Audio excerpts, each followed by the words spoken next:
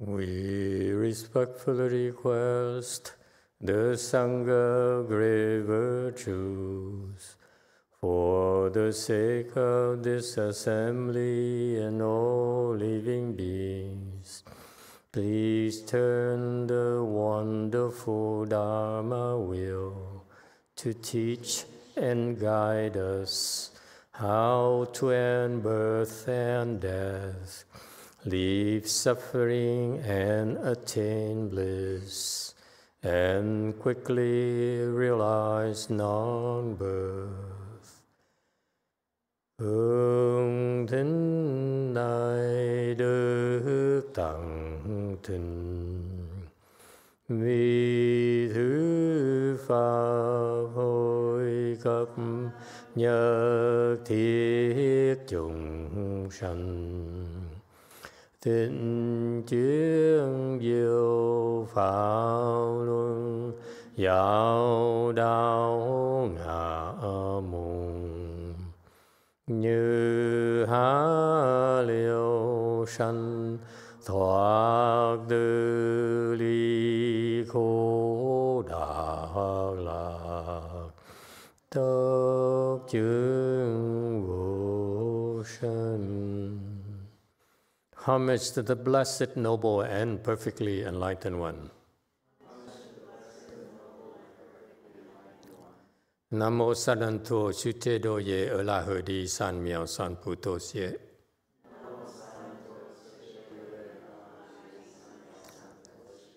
Nam mô Tát Đát Tha Tô Ya Đa Ya A La Hờ Đế Tam Miệu Tam Bồ Đà Thoa.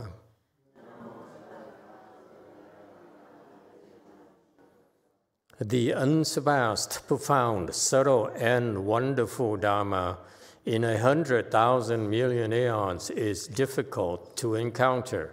Now that I am able to see and hear, I will receive and maintain it. I vow to fathom the thus come one's true and actual principles. Wu shang sheng sheng wei miao fa bai qian wan jie nan zao yu. Wo jin jie wen de shou ci. Yuan jie Ru Lai zhe shi yi. O Buddhas and Bodhisattvas, Great Master Qingliang, Great Master YongHua, all good monks and nuns, and all good knowing advisors of Emitofuo, 诸佛菩萨、精良大师、师父上人、各位出家人、各位善知识、弥陀佛。Chư Phật Bồ Tát kính thưa Thánh Lương Đại sư Hòa Thượng Điên Hóa, quý thầy cô và quý vị thiện sư thức A Di Đà Phật. Hello everyone. Today is the 25th of February 2024. We're here in Way Mountain to continue discussing the first chapter of the Avatamsaka Sutra. Thank you all for coming. Now in the section, this is a chapter about world rulers. This is an introduction of who's who in the universe. So the mere fact you hear about these names is incredible for you. It generates incredible blessings. On top of it, we also are explaining to you, giving you more insights into how they got there and what they're about. Here we're in a section where he's going through the heavenly king rulers. So this is we into the fourth desire heaven in our desire realm. Our desire realm has 6 heavens. We went through the first, that's number 6, number 5 already. Now it's number 4, or the Tushita heaven, or the heaven of contentment. As the name indicates, in these heavens here, and heavenly blessings are very, very happy. They're so content. They don't need anything else. Okay? They have things, everything they want, and whatever they want, I mean, they're very content with it. They have very few desires, okay? Because all the desires are met, and they learn to be happy with what they have. So if they're driving a Toyota, which is the same as Mercedes, they're happy. The Toyota, Mercedes, same thing. Okay? You got that? All right. That's who they are. Let's go into it. 512. Moreover, celestial king contentment, gain a passage to liberation of encountering the turning wheel of the wheel of perfect teaching each time a Buddha appears in the world. 复次，知足天王得一切佛出心事，圆满教轮解脱门。Okay. So the leader of these celestial kings, the most influential one, is by the name of celestial king contentment. You see, he's very happy. It's amazing. When you're happy, you become a leader in this heaven, because this heaven here is about knowing contentment. And he says, I'm about contentment. No one knows more about contentment than me. Okay? So what is contentment? He's always happy, never worried. Okay? How? By getting rid of thoughts of greed, anger, and stupidity. That's how you become happy and never worried. When you think about it, why aren't we happy in our world? Because we still have greed, we still have anger, we still have delusions. We have, and yet we still desire for more. And then we have a tendency of pissing people off. Okay? And in a way, it's our release, by the way. Anger is a form of release for us. It's very important that we get angry so that we can release the chi of anger, the anger energy, and dump it on someone else. It has an equalizing effect. So if you're angry, since I have looking at the people here today, if you happen to have anger issues, I don't recommend anger management courses. They're useless. I would recommend you find a shrink and dump it on her. Okay? It's much more effective. Okay? You have someone you can dump on. Okay? And that's what anger is for. And that's how you release anger. Okay? Better to dump it on your shrink, your therapist, than on your husband. Or anyone else, for that matter. Okay? All right. And so what does he do? How did he become enlightened? He became enlightened by encountering the turning of the wheel of the perfect teaching each time a Buddha appears in the world. Here's what happens. Look at us. We are the down and out of luck kind of people. The Buddha is gone, and we're picking up after the pieces. We listen to, teachings of his disciples. My God, it's like no comparison. It's like eating at McDonald's versus eating a 3-star Michelin restaurant. Listen to the Buddha's turning a Dharma wheel. It's like going to a 3-star Michelin restaurant, and listening to me is like going to Subway. It's not even McDonald's. Okay, and so this is why this tells you the difference between this celestial king, contentment, and us. He has so many blessings that he made sure that every time the Buddha appears in the world, What does he do? It says, encountering the turning of the wheel of perfect teaching. Meaning what?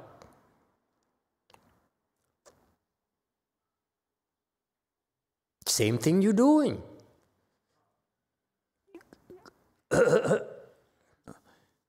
He goes to Dharma lecture.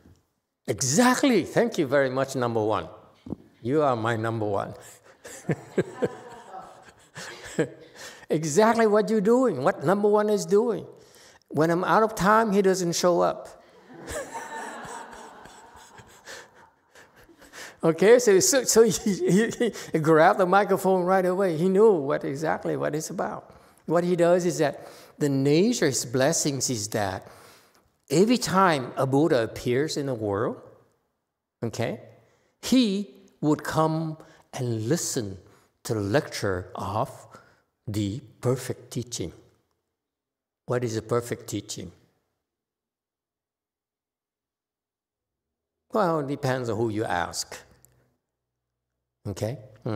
It's between the Lotus Sutra, which teaches you about you can become a Buddha. Before that, the Buddha says, oh, you're special. What?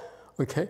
So the Buddha was very, very like a salesman before that. So you're so special, you're so special.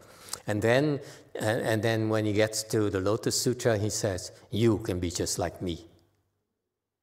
Let me tell you, just between us girls, okay? We are no different. Okay? So that's the perfect teaching, that period, or the Avatamsaka Sutra, which is a little bit more advanced, complete teaching. All right? So what it means that this king here is very selective. He doesn't go to Jack in the Box. Is there a 3-star restaurant, Michelin restaurant around here in Los Angeles? I can't think of one. In NorCal, you go to the French Laundry. Yeah. It's year after year after year, it's 3-star restaurant. To the point where they said, we don't want to rate you anymore because you want to give others a chance to get on the list. You're always like above the list. Any 3-star restaurant, huh? Silver hair? Still looking. Okay. So not just the Great Vehicle Sutra, but the perfect teaching refers to the advanced teachings of Buddha in Mahayana. Okay? Next. 514. Celestial King, happiness like an ocean and a cow. Gain a passage into liberation of obtaining the pure bright body that pervades space. 喜乐海寂天王，得尽虚空界，清净光明身解脱门。 All right. Okay. What is this celestial king happiness like an ocean and a cow? I don't know why it would be happy like an ocean and a cow. I don't get it. Huh? Like a cow is like a crown, if you will. The bodhisattvas, they have a cow on top. It's like a crown. So instead of wearing a crown like the emperors, they wear a cowl. Okay. And an ocean.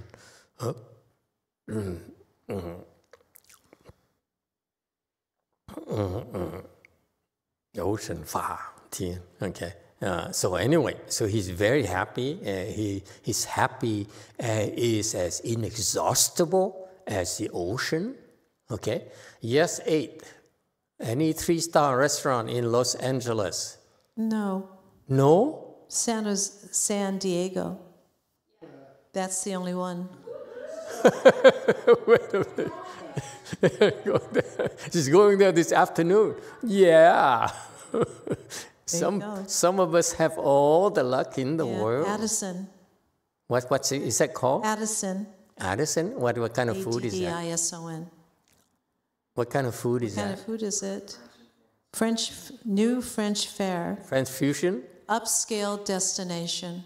Wow. So it's like in San Diego, folks, or those of you who are not familiar with San Diego is like a feast and famine. Either you go to a 3-star restaurant or there's nothing else in between. It's so ridiculous. It's so weird. So how can I make a living there?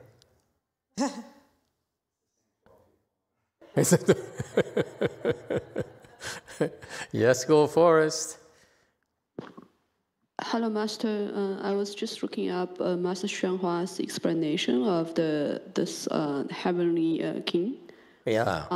So Master YongHua said because he's very joyful and happy, has no afflictions, and his mind is as wide as the ocean. His intention is as pure as the jeweled cow. So that's what the name comes from. His happiness as vast as the ocean. His mind is as vast as the ocean. His intention is as pure as the jeweled cow. Okay, so he must know what he's talking about. I don't know what he's talking about. Why would his intention is pure as a jeweled cow?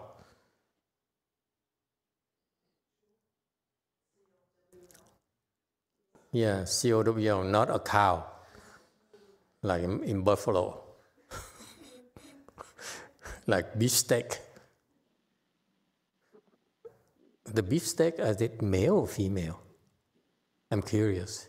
You steak aficionados, huh? You don't know? There must be a difference, no? Usually, the males, the meat is not as tender, no? Especially when they work out. Yes, 5. Thank you, Master. I don't discriminate. I'm happy for either a male or female beefsteak. I'll take either. What about tender or not tender steaks? Do you as discriminate? long as it's medium rare, it's the way to go. So. Okay, so American. It's interesting. Pure, the intention is pure as a cow. That's the first time I heard of it. It's interesting. You learn so much. Yes, 6. Master, I hope I'm keeping up with this conversation. Can't hear too well anymore. What happened to hearing aids?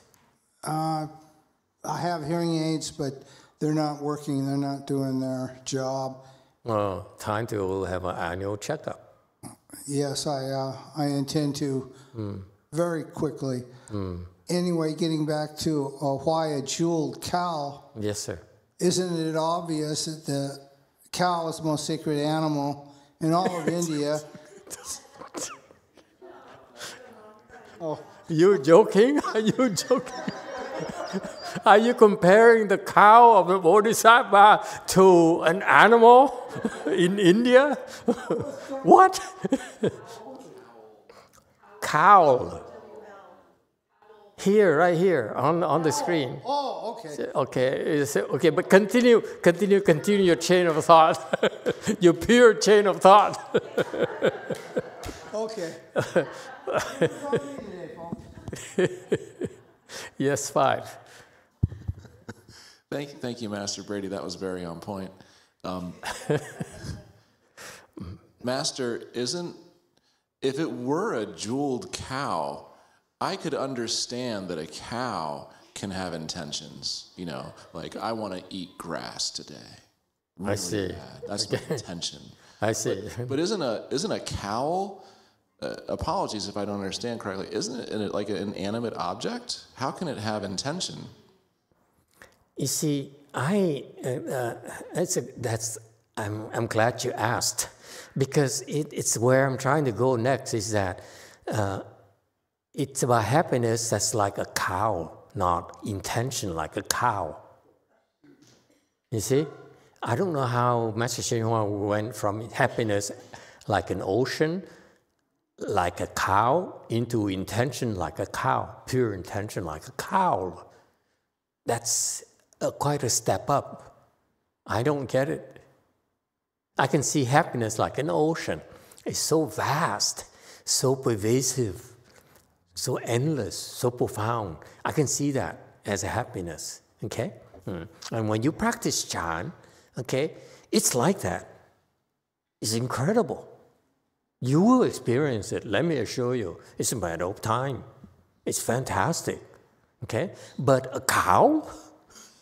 Happiness like a cow? You know, I'm seeing steaks, you know, happiness like a cow, yeah. But not as a cow. Yes, GF.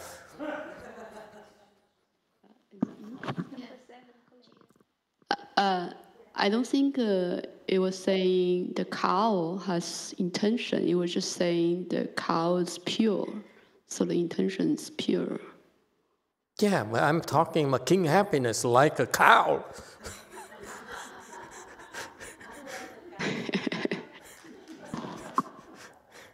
You see my problem? There's a disconnect somewhere between happiness and pure. Okay? Anyway, we don't have to understand everything. Who cares? Okay? We try our best. Huh? Okay? So he became enlightened by doing what? By obtaining the pure, bright body that pervades space. Meaning what? He's talking about the Dharma body. Okay? And so what he did is when he was meditating, his goal is I want to achieve this Dharma body of the Buddha. And when you achieve the Dharma body of Buddha, your body is as vast as space, okay, much bigger than the ocean, okay, or a cow, okay, and it emits light. All right? So what does it mean? This is a clue for you, by the way. This is so typical of the Bodhisattvas, Mahasattvas. Okay? When they talk about a Dharma body, he's a Mahasattva. Okay? That's when they talk about Dharma bodies. Below that, you know, like the other, you know, they nowhere near that Dharma body that he's referring to. So this is a typical of the Bodhisattva. He's so huge. He's a Mahasattva, big Mahasattva. And yet he manifests himself as a ruler of the heavens only. Okay? That's so Mahasattva-like. 6516, Celestial King, banner of supreme merit and virtue, gain a passage into liberation of, making an ocean of pure vows that dispels the world's sufferings. 最胜功德床天王，得消灭世间苦，净愿海解脱门。 All right. Commentary slide 517. So his name is, who he is now? Who is he known for? Supreme merit and virtue. Okay? And it's so supreme, it is so impressive that it is so well known as like a banner of merit and virtue. What is merit and virtue? So supreme merit and virtue is that because now, after he became enlightened, what he does is to generate tremendous merit and virtues. That's what he does after he became enlightened.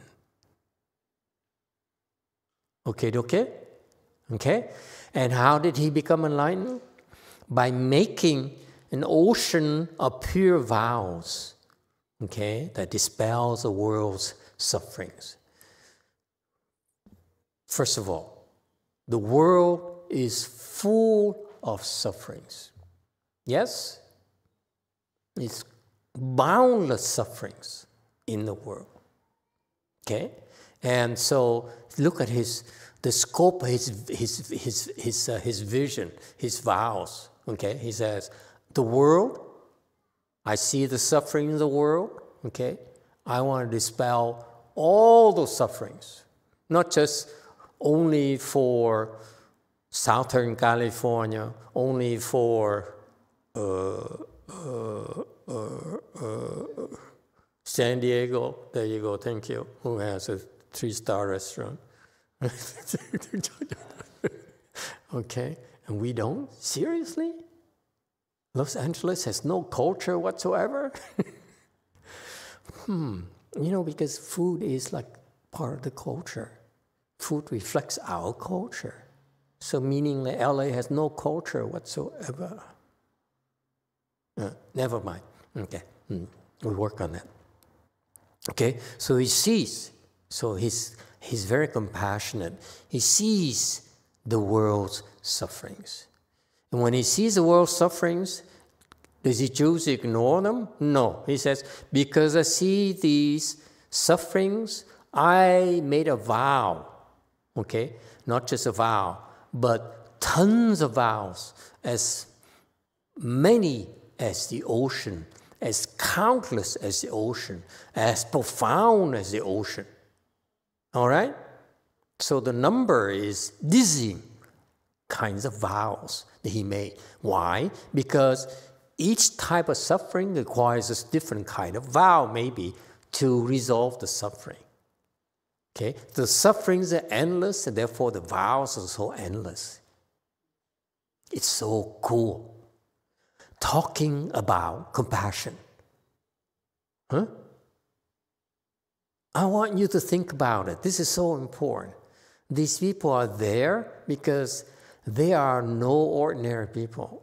The vision is humongous. They are not content with helping, let's say, their own kinds. Okay? Like Americans. Okay? Or Asians. But they want to help the entire world. Okay? Yes, 9.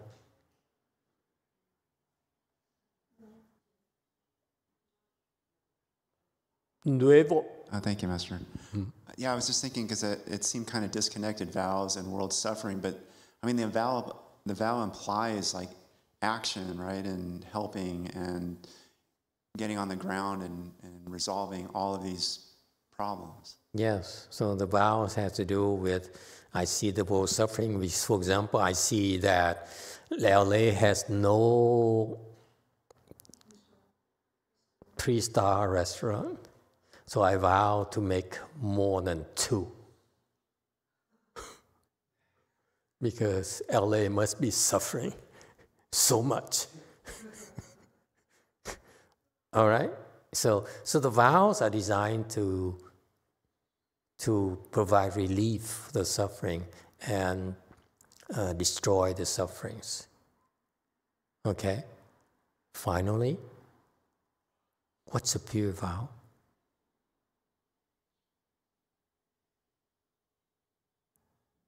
Anyone? You know what a pure vow is? 净愿.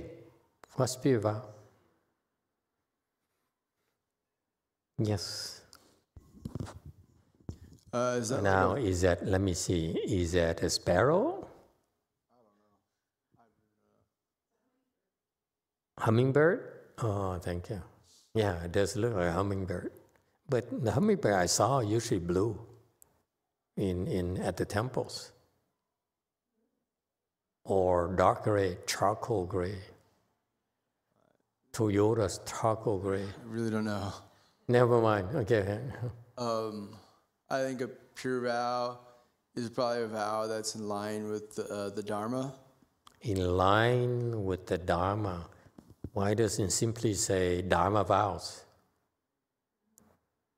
Well, why does he choose pure vows?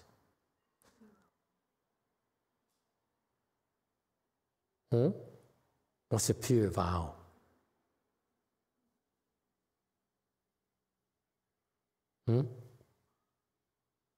Anyone knows? What's a pure vow?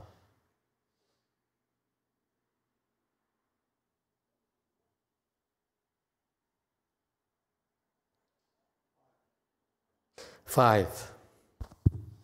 Thank you, Master. I don't know what a pure vow is, but when I encounter this term, perhaps it is a vow that is made by someone without ego, without self, without benefit to themselves, only to benefit others. Okay. Let's go to K-Land. JMT. What's a pure vow? Let's wake them up. You see all those 4 nuns there and a monk there sitting there. I want to see if they have been listening.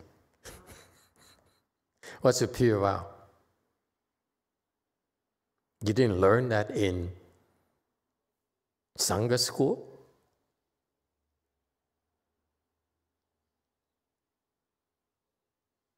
What about on the men's side? You know what a pure vow is? They don't. Okay, go to JC. Well, do you know what a pure... Oh, go ahead, XE. What's a pure vow?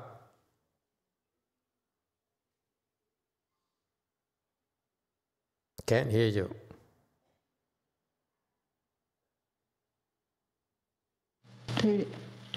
깨달은 자가 세워놓은 온이 청정한 온이라는 생각이 듭니다.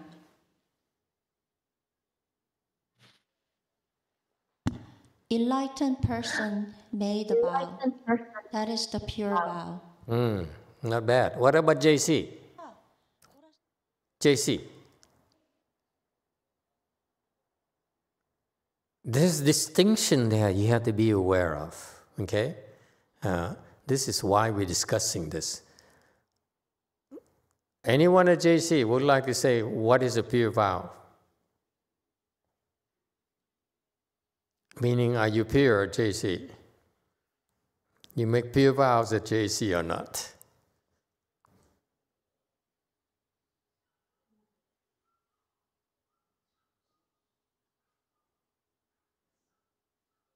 Yeah? Anyone?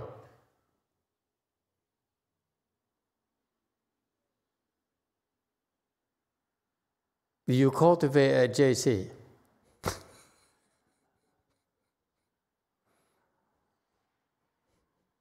Why are you so quiet? Now I'm worried. You guys cultivate at JC. You know what pure vow is? No? Okay, I spare you. It's early in the morning for them. Okay. A pure vow, as you heard it, okay, a pure vow is a vow that is... Go ahead, DTT. I'm glad DTT stopped me before I give the spiel.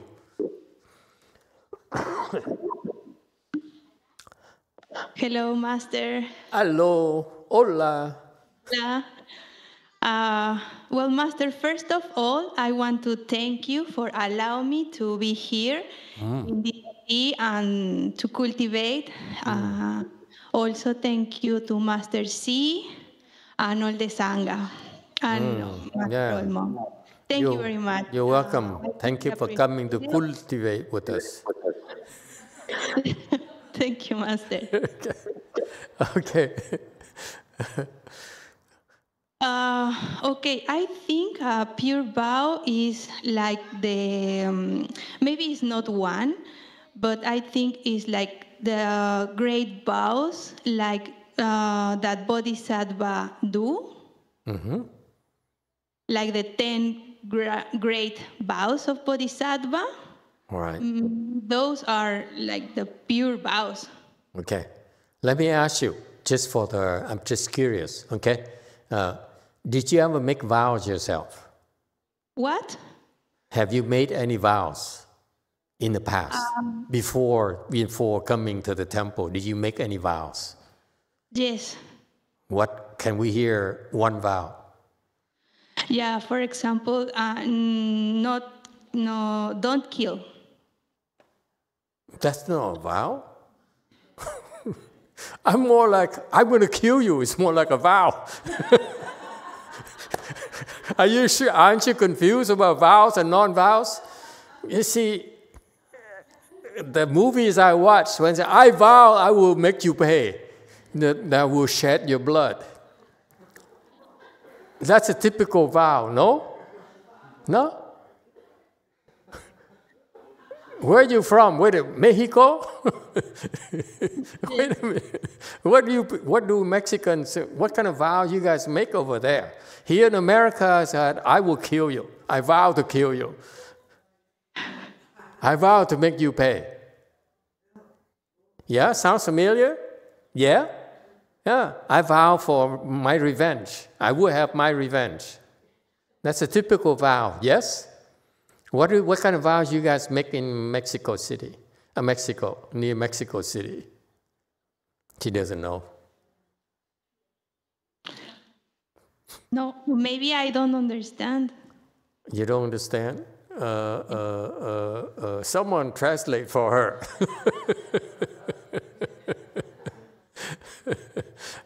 Xin XS2. Explain to her.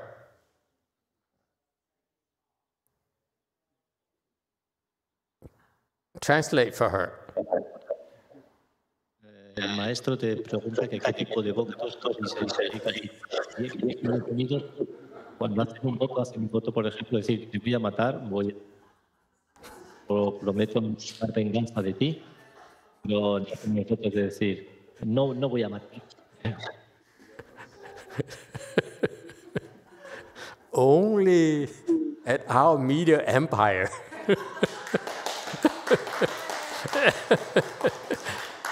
Have you got it? You understand? No. No? Okay, XS2, you fired. No, it's because I can hear Venerable XX very good. I think my hearing is not very good, sorry. But I don't understand also Venerable XX, sorry. One more time, XS2. It's your last chance. Bueno, el maestro se está refiriendo a que en la vida diaria, cuando haces un voto, es una promesa de algo que quieres hacer. Entonces, lo normal en Estados Unidos es que cuando prometes algo, sea algo malo, es decir, o te voy a matar o voy a vengarme de ti. Eso es a lo que se refiere, a un voto así normal en la vida diaria. Entonces te pregunta que en México, ¿qué es lo que suele hacer votos la gente? ¿Qué es lo que suele prometer? Cuando dice, voy a hacer esto, voy a hacer lo otro. ¿Qué tipo de promesas hacéis? ¿Entiendes ahora? Ok, ya entendí, sí. No, it doesn't sound the same like the first time. It's a lot longer. Okay, you got it? Okay, so what kind of vow did you make? She has to think. The Mexicans. I'm thinking that they're different, aren't they?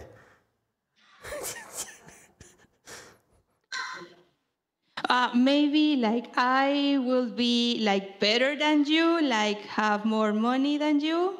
Yeah, there you go. There you go. That's typical Mexican vow. Okay, thank you. Very good. Okay, how about JC? What's the answer for JC?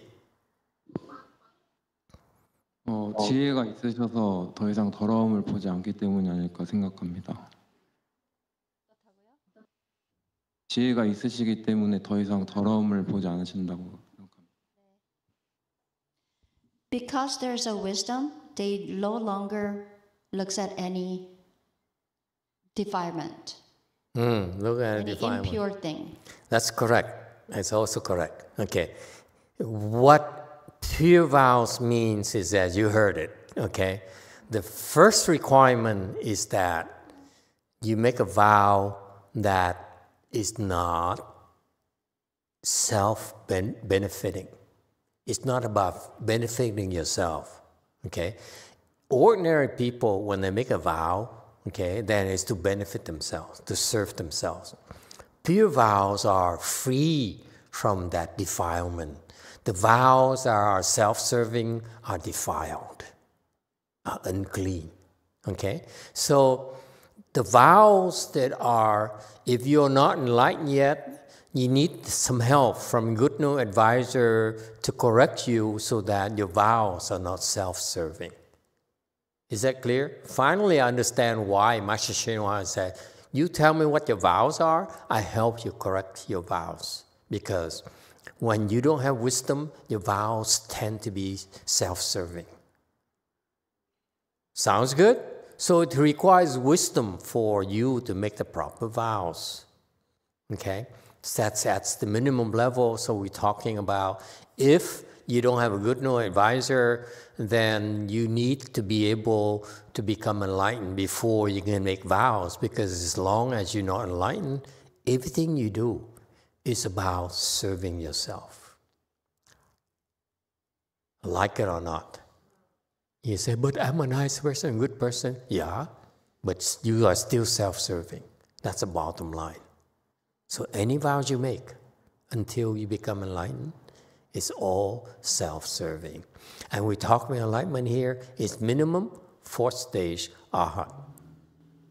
Because below that, you're still self-serving. That's why from 1st stage arhat to 3rd stage arhat, it's called positions of studies, with studies, meaning they still have to learn how to get rid of the ego. You need to learn how to get rid of the ego. Yes, 9. Thank you, Master. I was curious, does a pure vow necessarily, is it necessarily markless? That's the next level. Okay? And so first of all, the pure vows, you can say pure vows because it's not self-serving. So therefore, I need to emphasize this. If your vows have even has a trace of self-serving, then it's not pure. Okay? And therefore, the bottom line is that whatever you say until you become enlightened, whatever you conceive of until you get 4th or higher, then it has a trace of self-serving in there. The ego still sneaks in, has a way to sneak in. No two ways about it. There's nothing you can do. Okay? So know your limitations. So that's why when you're below 4th stage arhat, go find someone who's higher than you to 4th or higher, and then they help you produce or create the proper vows. So far, so good? Next level. Okay? When you become enlightened, at the next level of big enlightenment, okay, then your vows are made when that originates from the nature, no longer from a thinking mind, then it's pure. It's of the utmost purity. Highest grade of vows, the purest, are from those people up there. Okay, so what happened is that for him, here's my interpretation. For him, okay, he started making vows when he was cultivating like us right now. And then his good no advisor says, okay, no, change his vow to that. And then so he kept on making vows and vows and vows. So his vows get bigger and bigger and purer and bigger and purer and bigger and purer. That's his Dharma door. You know, Master Shenhua has something like 18 vows that he made. He said, I'm going to save everyone who heard my name. I will wait for them to become a Buddha before I become a Buddha. I want to save everyone who has seen my image. Okay? And I will not become a Buddha until they become a Buddha. That's another vow. You see that? Yeah. It sounds like I, but actually it's no I there. Okay? And then I make a vow to save all 4th stage arhats. I will not become a Buddha until they become Buddhas. You know how many 4th stage arhats there are? Many of you are 4th stage arhats. He will have to save you before he becomes a Buddha. Isn't that cool? Just get the fourth stage Arhat, and then you say, okay, Master Shiva, your turn. Okay? All right. And so he made 18 vows. And so that's why these vows get bigger and purer as your levels increase. Okay? And so that's why he made an ocean of pure vows. So this is the point here. After he became enlightened, okay, fourth stage Arhat, he started making more vows and more vows and more vows. That's why eventually they become ocean of pure vows. Isn't it fascinating? They're not content with only saving, pale faces. They want to save black faces, red faces, yellow faces, green faces, leprechauns. You have a problem with that, huh? Anyway, you see, so that's why they get bigger and bigger. It's fascinating. And that's how he became enlightened. You make vows and big vows. That's how he made it to Mahasattva level. Okay? 518. Celestial King, quiescent light, gain a passage into liberation of manifesting a body everywhere to speak the Dharma. 其净光天王得普现身说法解脱门。 Okay, commentary. Okay, remember, this is heaven of contentment. He's very happy. Okay, and it's funny that how does being there, okay, and in the heaven of contentment, and he still continues to create supreme merit and virtue. Isn't that interesting? Huh? And now this next guy here, okay, quiescent light, meaning that now that he's enlightened, he's in constant samadhi and emits lights.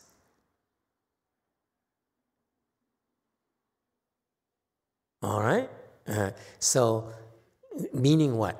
When you're in samadhi, that's quiescent, okay, you're happier. You're so happy. Okay? And because, so this quiescent here is his state of happiness, quiet happiness. Okay? And light here is the natural light of wisdom that he emits when he's in that samadhi. So far, so good?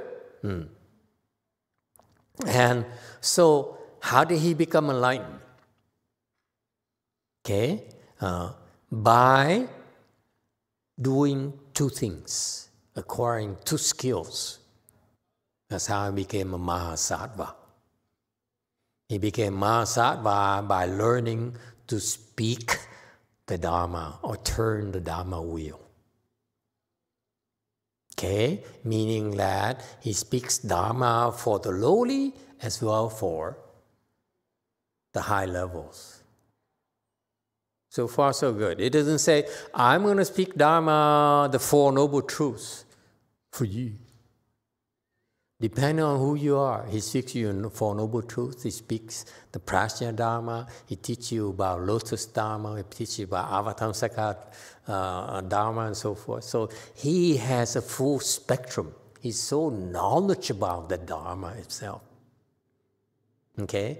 And let me assure you, he's so knowledgeable about the Tripitaka that he doesn't bother doing what? Getting a PhD in Buddhology. It's so insulting. You know what I mean? Can you see yourself and become your turn? Okay, G.I. Joe. You become a Mahasattva who knows the Tripitaka. Sir, imagine yourself as someone who understands the Buddha Dharma thoroughly, a Tripitaka expert. Would you bother going and get a PhD from someone to certify you? If they want to certify you, they have to be the same or better than you. Yeah? Yes, go ahead, 6. I wouldn't think it would be necessary. Precisely. That's why I'm baffled. Why would anyone who wants to learn the Buddha Dharma would go to university to get certified? I don't get it. Yes, 8. Thank you, Master. We have a question here from Diego Alfonso. Yes. Emitofuo, Master. Shall we call it San Diego? Diego. Emitofuo, Master, how can we start preparing ourselves in this moment in order to be able to speak Dharma in the future?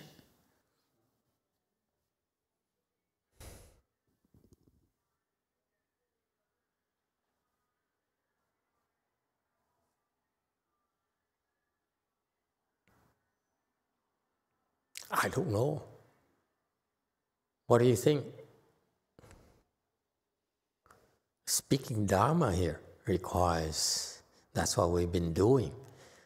Before you speak the Dharma, or I ask you to speak the Dharma, I want to train you in Samadhi. First, you develop your Samadhi. And then, when Samadhi is high enough, then you'll be able to penetrate the Buddha's teachings. Speaking Dharma here doesn't refer to breadth alone, but also depth. Scholars have the breadth of the Dharma. They read a lot, they publish a lot, but they don't have the depth of the Dharma.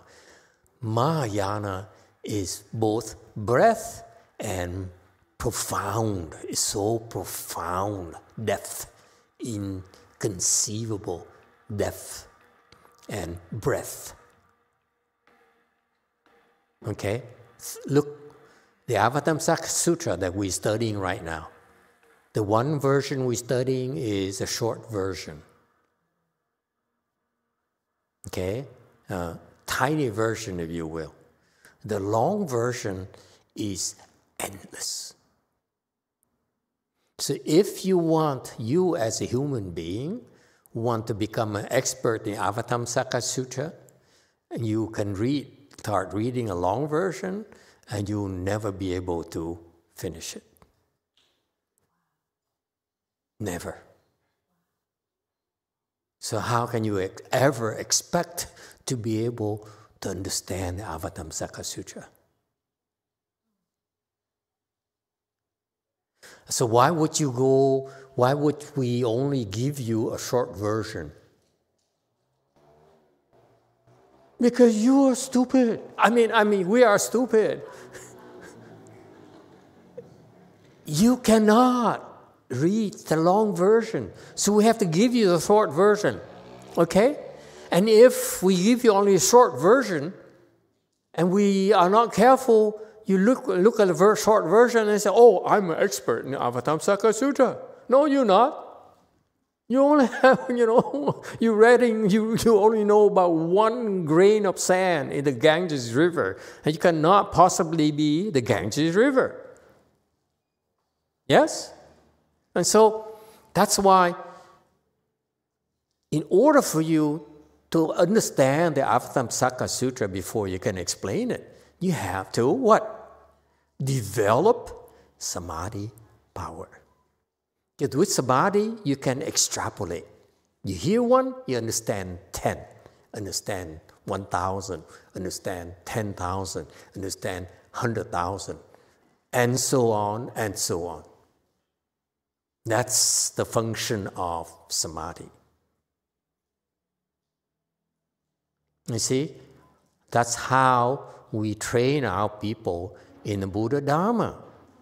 It's not about degrees. It's not about volume. It's about the combination of precepts, samadhi, and wisdom. You name any professor who has those three, then I would seek their certification. You don't have it, you're not qualified to certify me. Okay? So to speak the Dharma requires you to have incredible samadhi and wisdom. So far, so good. So to answer San Diego's question earlier, that's what we've been doing with you. The foundations, first things first, you learn to develop your samadhi. So our program is geared towards developing those abilities for you. Why is that? Because when you have wisdom, you unfold wisdom, we will reach a certain point in time when you're considered to have transcendental wisdom, meaning first stage arhat or higher. Then you have transcendental wisdom. I don't call it enlightenment yet. I call it transcendental wisdom. Okay? Then you can speak Dharma.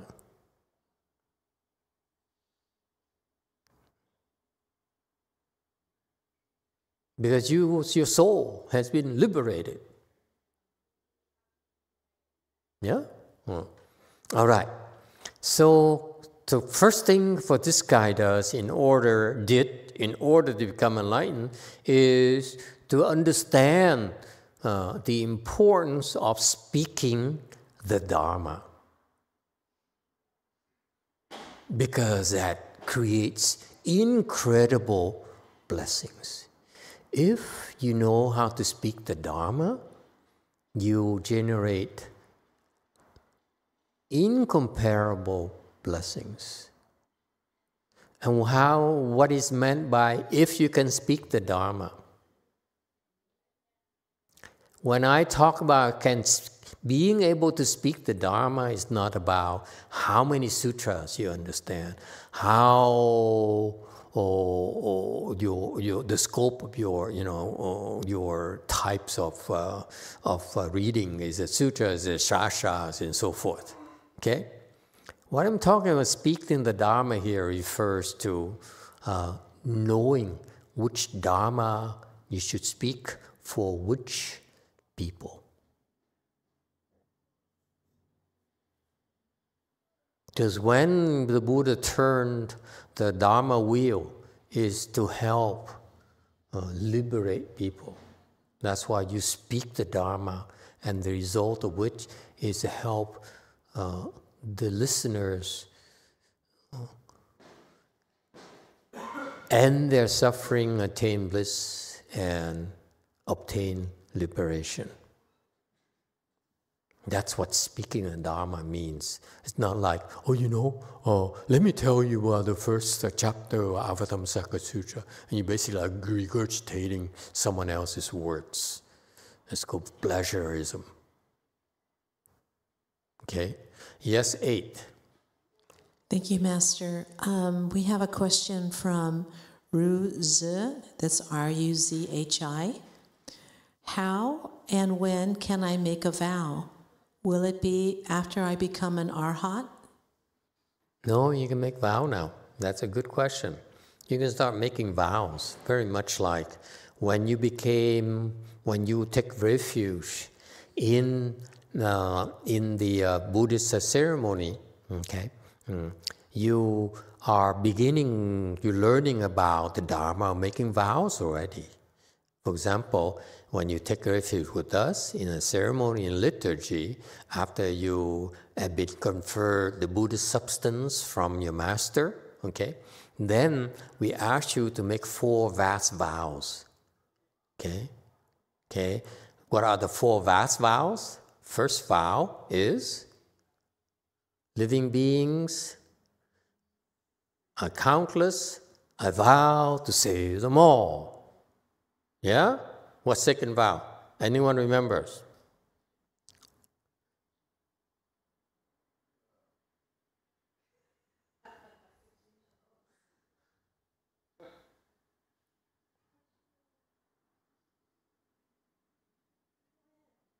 Seriously?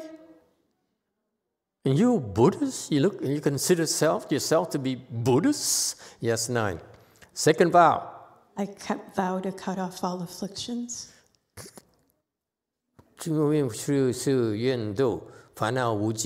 The afflictions are endless. I vow to end them all. What's the third vow? Very good. Okay. Go ahead, 9. I'm paraphrasing. I vow to study the limitless Dharma doors.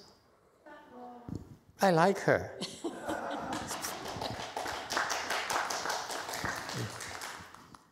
This is why we cannot ignore people from San Diego.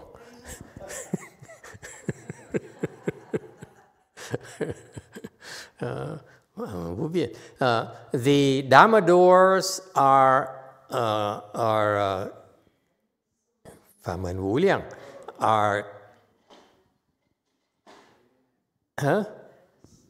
Limitless. Limitless. Okay, I vow to learn them all. What's the fourth one? Okay. I vow to attain the supreme Buddhist wisdom. 99%. Excellent. 佛道无上. The Buddha's ways is unsurpassed. I vow to realize it. All those are the 4 vast vows that we all make. And every time you encounter the Dharma again, next lifetime, okay, would be a long, long time from now, let me assure you. I ain't going to get to see you that often, that soon. Trust me. Unless you go to the Pure Land, I see you there. Yes, sir. How do I know if I made vows in the past life? How do you know? Yeah. If you didn't make vows, how do you think you are able to sit here? Is it important to know what vows I made? It's too many. Who cares? It's like, remember this ocean of vows? Look at this guy. Ocean of pure vows. Then how am I You can't possibly remember everything. It's an ocean. You count the water in the ocean? How am I able to keep a vow if I can't remember what it is? Well, let's say you make a vow that you're going to save, I don't know, make a vow. Who do you want to save? My mom. Okay, I want to save my mom. Okay, here's what happens. You made a vow to save your mom. Which mom?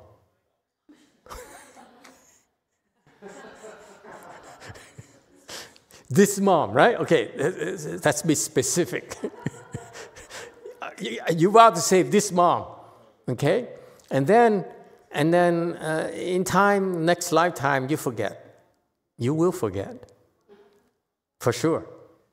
Okay? But what happened is that once you made a vow, there's a seed in your 8th consciousness. It's, I vow to save this woman, this person, this living being.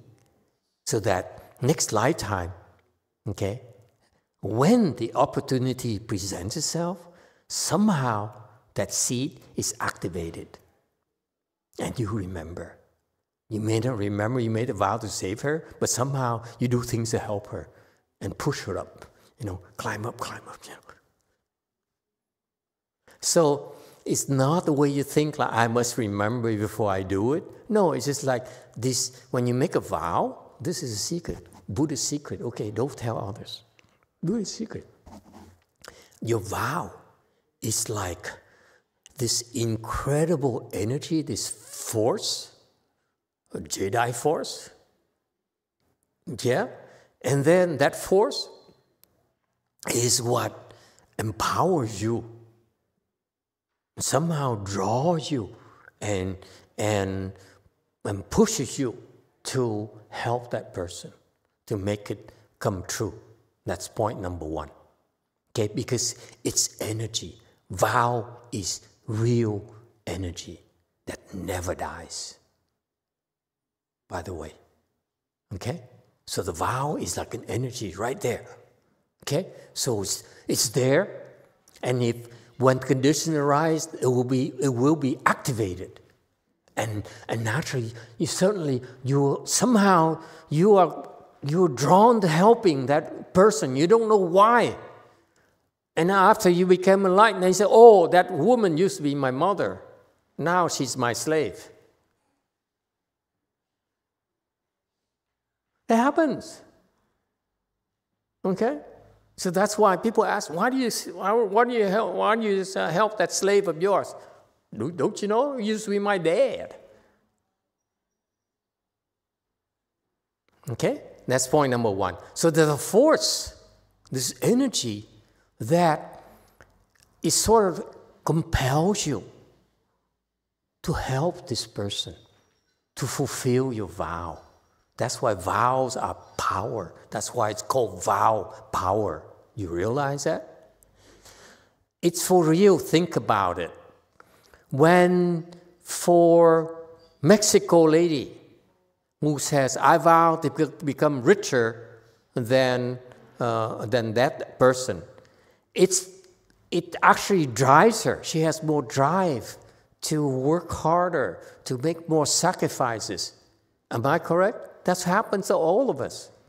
The people who became rich, the tycoons, are the ones who made vows. I'm going to be a tycoon. I want to be a tycoon. So you see, that's a vow. And so you can draw upon your vow power. That's number one. Okay? Number two, if your vow happened to be Buddhist, meaning meets Buddhist criteria as a good Buddhist vow, okay? In particular, when you are smart, you make a Buddhist vow in front of. Why do you think during the 3 refuges, what did we do? Anyone remembers? First thing we did? It is so Buddhist, it's so clever.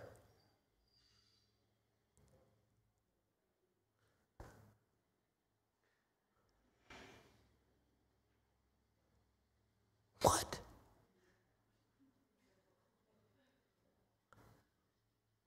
How many refuge ceremonies have you attended? We have at least like a few each year. What? Okay. Okay. During these Buddhist ceremonies, what do? We invite the Buddhas and the sages to come to certify the ceremony. And then what do we do next? He said, make the vows. Did you vow to not kill? Yeah, I vow not to kill until the end of my life. Till the end of my life, I vow not to kill. Okay, number 2, you vow not to steal. Till the end of my life, I vow not to steal. Yes, I do. Yes, I can. And what do you think is happening? You make the vow in front of them. So why? Oh, this is so Buddhist. We help you in so subtle ways that you say, yeah, so what's the big deal? Now you may want to attend more than one refuge ceremony, man. Okay? You made a vow in front of them. They came to certify the ceremony. So when you said, I vow to the end of my life not to kill, not to steal, and so forth, right? They said, oh, good boy. That's the girl. So because of that, you made a vow in front of them. Guess what? They will help you invisibly. They will help you fulfill your vows. You get help. The vow power comes not only from your mind, also from the Buddha's assistance as well. Isn't that cool? That's why in Mahayana we make vows. Lots of vows. Endless vows. Like this guy. But his vows here are based on developing his compassion. When you make a vow to relieve other suffering, your compassion, your mind of compassion, heart of compassion grows bigger and bigger and bigger and bigger. That's how he became a Mahasattva, because his compassion grew and grew and grew and grew.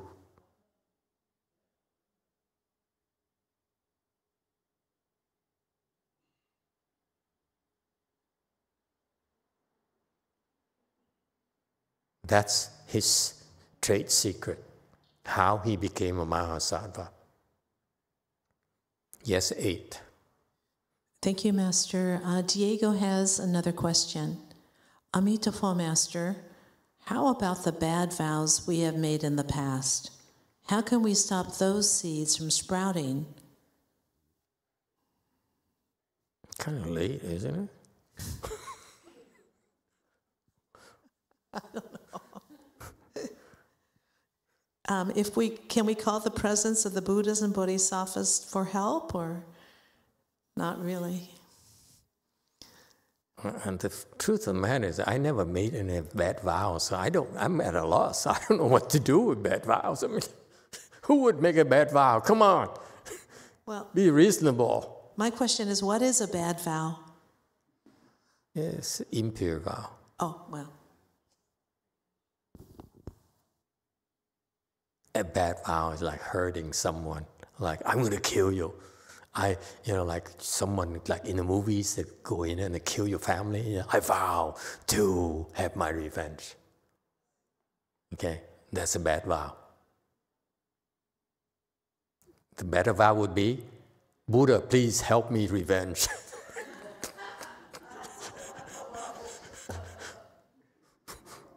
No?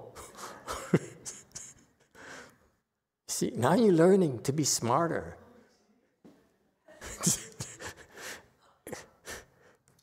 Never mind. Don't quote me, okay? Yes, the man in the back.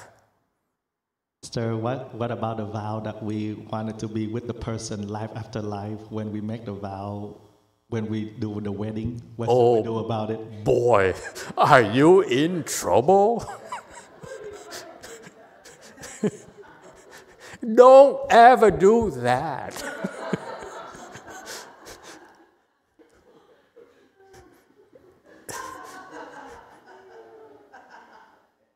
The good thing about it is that no one really means it.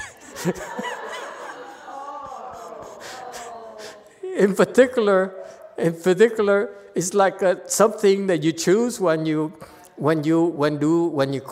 ask the father, the minister, to administer the ceremony for you, and he says, "What do you choose?" He said, and so he gives you some choices, and you choose that section, and you can say it's from the priest. It's not from my heart.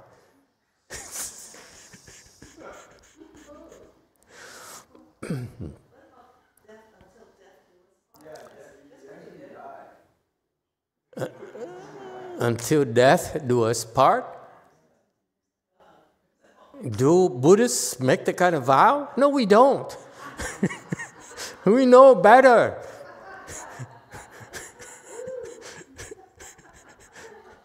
Seriously, Asian ladies, please help us out. When you got married, did you make a vow to death do us part or something? Did you or not? Did you? But you Catholic, that's a Catholic vow. No, I'm talking about Buddhists.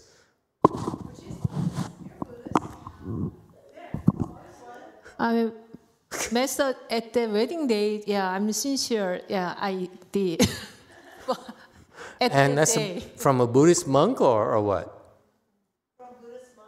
Because if you ask me to do the wedding thing for you, I would never ask you to do that. Never. Not Buddhist monk. I would say, are you sure?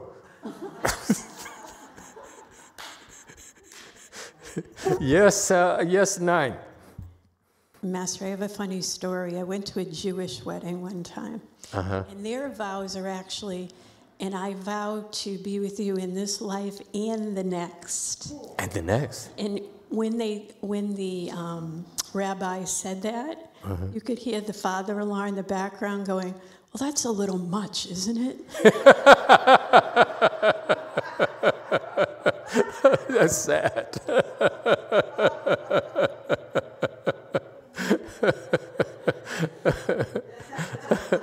Father knows best. Yes, okay. Yes, sir.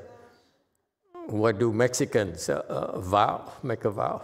I'm going to go to DTT and ask a Mexican lady what vow they make over there. Yes, 1. I said it's only 2 lives, though. It's only 2 lives. It's not that bad. No. Jewish. This life and the next one. That's 2 lives. No. I give you a better approach. Yeah, let's ask a Mexican lady in DTT. What kind of vows, Patricia? What kind of vows did you make when you got married? Well, fortunately, I'm not married.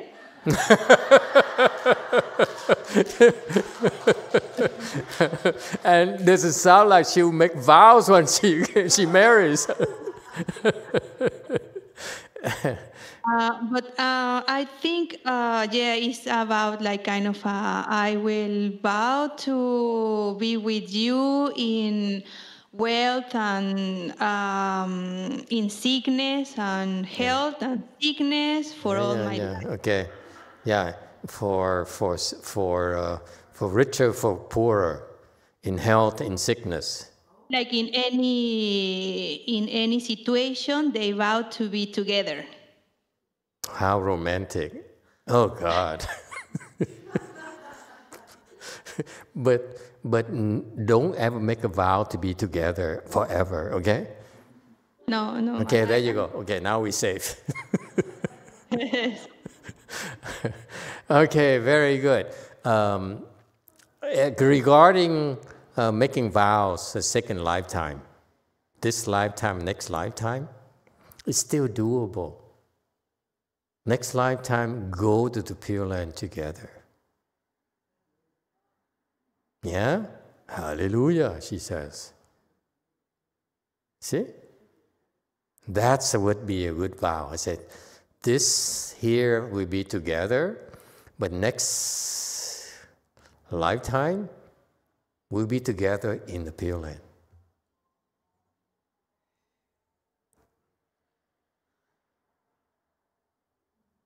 Where do I begin? Okay, anyone else? Who says Avatamsaka Sutra is boring? You guys make it so... Okay, 518. One more slide and we... Celestial King question light. What? Did we do that? No, we're not done yet. So you speak the Dharma, okay? And then he also manifests a body everywhere. So this is sort of the drive for him. He says, I'm going to develop the ability to appear anywhere. Okay? I will appear in Mexico City to speak Dharma and then ask XS2 to translate. Okay? I will manifest myself at JC and ask XF to translate. That kind of thing. Okay? So this is called spiritual power. It's called 神足通. Okay? Meaning the spiritual foot. So he's developing His vow is that I will develop the ability to be here and then one drop of a hat, disappear here from here into the earth, and then appear in Paris and buy some Lancôme.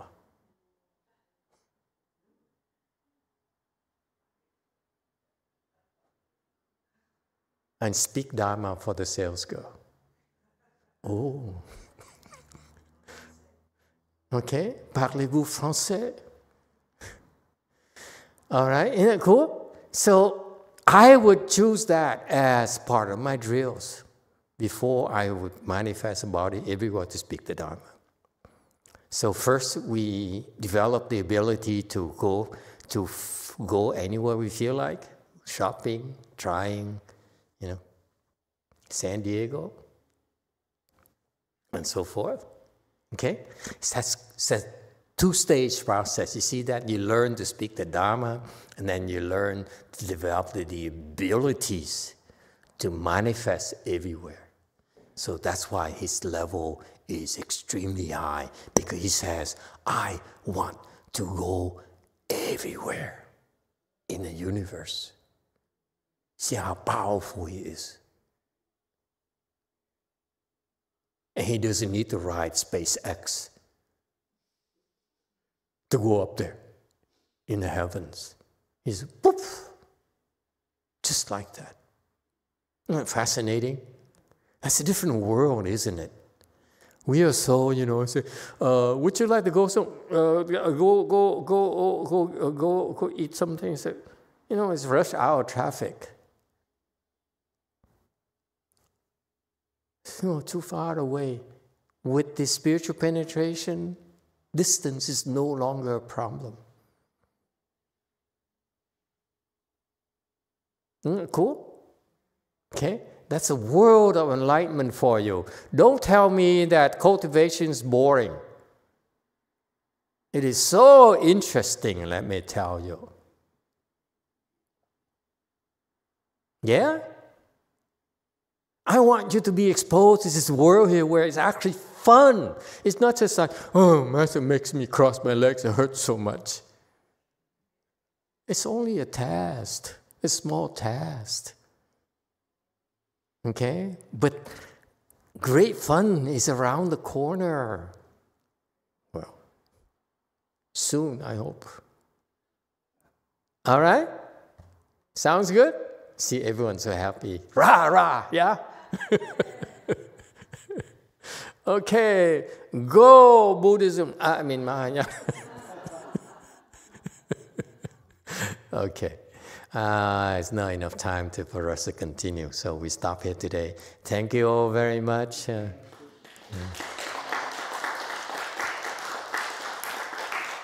Rebirth transference to help these poor souls go to the Pure Land. Yeah?